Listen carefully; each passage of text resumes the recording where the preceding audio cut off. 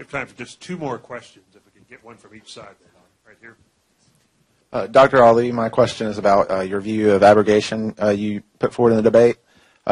Basically, you cited Jesus as a precedent when talking about the Jewish convert to Islam.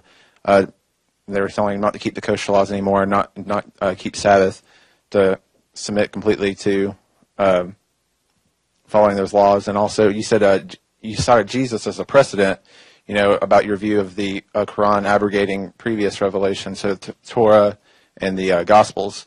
So my question is, do you think your view could stand if Jesus didn't abrogate Torah and he was fully Torah observant? Because it seems like in the modern New Testament scholarship, that's where the consensus is moving, or it's already there, that he was fully Torah observant. So basically, did Jesus eat pork? Thank you. Actually, the way in which the Quran puts this is that Jesus came to preach to his people, saying to them, that I should make permissible for you some of that which was previously made impermissible for you. But whether that was in the actual laws of the Torah or in the oral tradition, this is not stated in the Quran.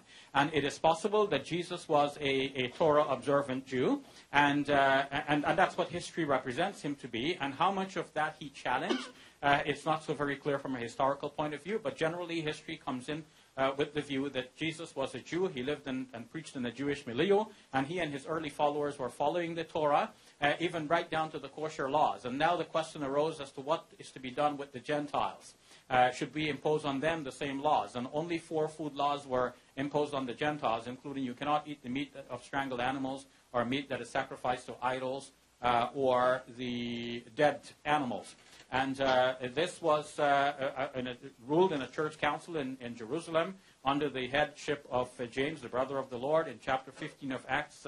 And then that message was given to Paul to go and preach to everyone, which means that the early church were still Torah observant, at least in Palestine.